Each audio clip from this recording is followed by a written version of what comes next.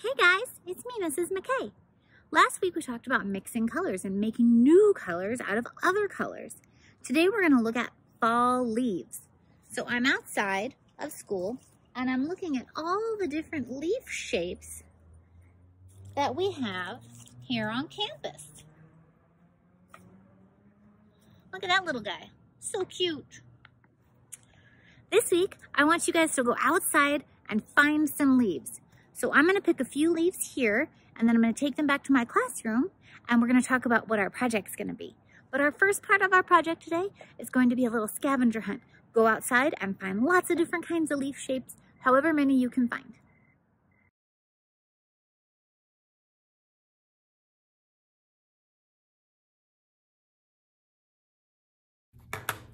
All right, I'm back in my classroom and I've got a piece of paper, a set of watercolor paints, some crayons, and all the leaves I found outside. We're gonna do a quick project. It's really fun. We're gonna look at the shapes of the different leaves, and then we're going to talk about what colors they could possibly be as the leaves start to change this fall. So I'm gonna flip the camera around and look at my desk and do the next step. All right, the first thing I'm gonna do is put my leaves on the paper, however I want to do it. You might need to have an adult help you find the leaves because I was too short to reach a lot of them. All right, that looks pretty good. I'm going to choose a crayon. You can choose whichever color you want. I like to use a dark color. I think it shows up better. And I'm going to trace my leaves.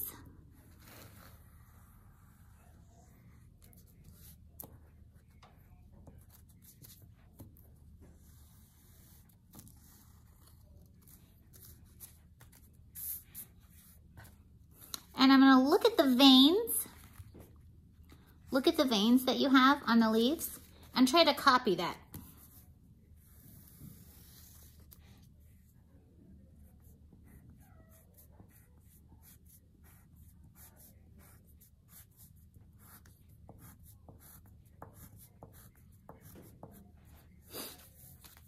All right, I'm gonna do the next part real fast.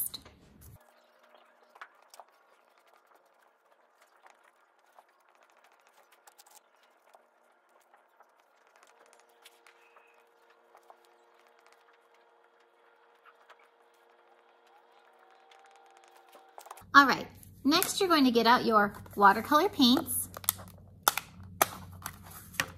And I want you to think about what colors do you think leaves could be in the fall? I know because I have looked around and they are pretty much every color. So I'm gonna get all of my paints wet.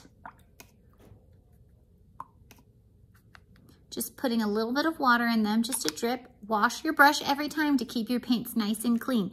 The tray is very dirty, but my actual paints look very nice and clean. And that's great. So I'm gonna rinse my brush and I'm gonna gently pat the color that I want to use. I'm gonna use purple first. And I'm going to try to stay inside the crayon lines. What we're doing today is called a crayon resist, meaning the crayon will act as a guard to keep the paint inside the lines. Pretty cool. Now I'm gonna go to the next color and I'm going to touch the purple, but I'm not going to overlap it. Just kind of touch them. And you can see how the different colors go together. Think about what colors you might see on a leaf. Sometimes I see purple, sometimes there's blue. There's definitely a lot of red, a lot of orange, some brown, and obviously lots and lots of green. So go ahead, take your time, use any kind of fun colors that you want. You can even paint your leaves in rainbow color. Oh, see how it's wet and they're blending together?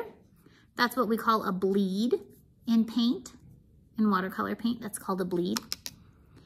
And I'm gonna continue to keep painting this leaf.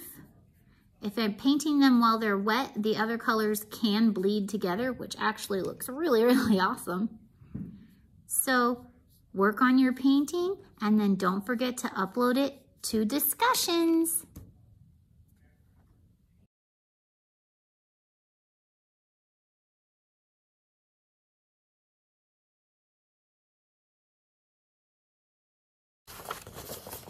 So here's my finished painting. Don't forget to upload your pictures to the class discussion. And remember, if you don't have watercolors or crayons or access to some art supplies, let me know, send me a note on Canvas, and I'll put supplies at the front desk for you with your name on them.